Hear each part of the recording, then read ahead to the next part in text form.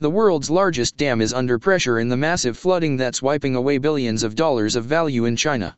The predicament symbolizes a looming crisis for Beijing.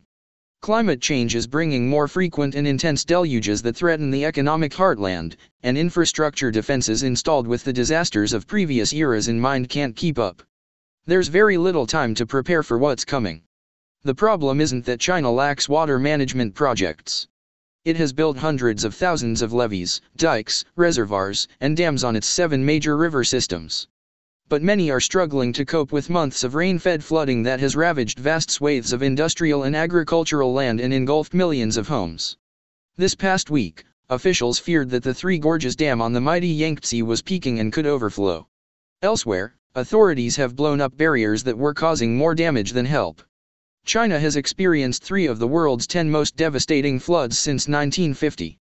The limited number of deaths this time is a testament to how far the country has come, with officials saying that at least 219 people have died or disappeared. Yet flooding in cities is getting worse, a sign of rising populations and failure to execute urbanization policies. More severe disasters are anticipated.